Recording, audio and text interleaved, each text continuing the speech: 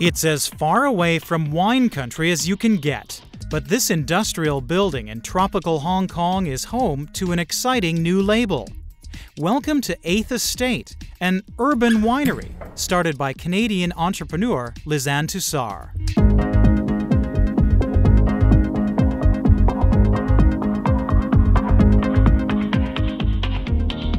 Well, we are the first and only winery in Hong Kong, and actually we are the first winery in the world that sells wine from frozen grapes on a commercial level. So we're the only one in a global capacity that does this, and we really truly have the world as our vineyard. The concept sort of came about just from the love of wine, really, and the fact that technology exists now where you can freeze grapes to actually transport them around the world and then set up a winery in an urban environment. And being in Canada, in Vancouver, we just sort of came up with that idea of, going anywhere in the world with a winery, and of course, where would you go? And Hong Kong certainly came up as a very viable option. The city has become even more viable since the government eliminated duties on wine and beer in 2008, uncorking a surge in wine consumption. Imports of the beverage reached $500 million in the first 8 months of 2010, up a staggering 70%. 8th Estate offers a rare opportunity for local wine lovers who want to learn more about their passion. We select grapes from all over the world, from different regions. So far it's been North America, Italy and Australia. And we'll continue to source from different regions as the years go on. And we freeze the grapes and then bring them here and do the production here. So it is truly a product of Hong Kong, but we use the best ingredients from all around the world. In the 3 years since it opened, 8th Estate has expanded to keep up with demand. It recently acquired more efficient bottling equipment and stainless steel tanks to process tons of frozen grapes shipped in from overseas.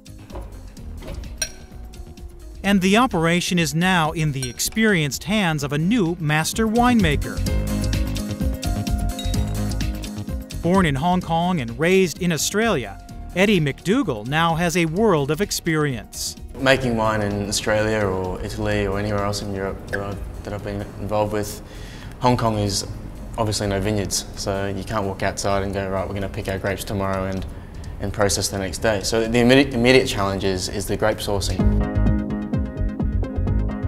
A great part about this is also an educational component that people from all walks of life who may have never seen a winery or who have only been to wineries in France come here and get a shock and get to taste the wines, and you take them through a journey which is fantastic because they don't have to travel far, so we can really get amongst it and make it a fun place, more importantly.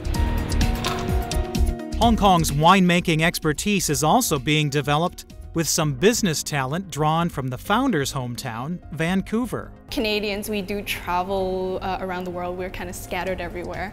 But I never expected to work for a Canadian entrepreneur here in Hong Kong for my first job here. So it was a very nice surprise. Though very much a Hong Kong company, 8th Estate is open to sampling new markets across the rest of Asia, including the lucrative Chinese mainland. And already the Canadian entrepreneur behind this company is finding new business by tapping into her homeland. Yeah, I do have interest to do a similar type of project in other major cities. That being said, we do want to focus on this area for now. We are getting a lot of interest, though, from other companies from Canada to come over and bring their products into this market. So we are doing quite a bit of consulting for different areas to come in and see what this market is all about. And the winery founder has no hesitation about toasting Hong Kong when offering advice to aspiring entrepreneurs. Jump in. Yeah, make the leap. It's a fascinating society in all sorts of respects, but it's in the wine and beverage industry, especially similar in other industries, definitely make the leap. I mean, certainly do your research, see if it is viable or not, but the thing is to also be flexible. When you come here, you need to have plan A through Z lined up, because what's true today might not be true tomorrow. Hong Kong leads a lot of trends. anyway. And I think a lot of Asia looks towards Hong Kong to develop trends, whether it be in wine or fashion or a variety of different industries. They certainly look towards it. And Hong Kong being as international as it is, it's open to different concepts and different wines from different parts of the world. So I think the exploratory phase of wine really begins here. And that's just thanks to the nature of the city itself.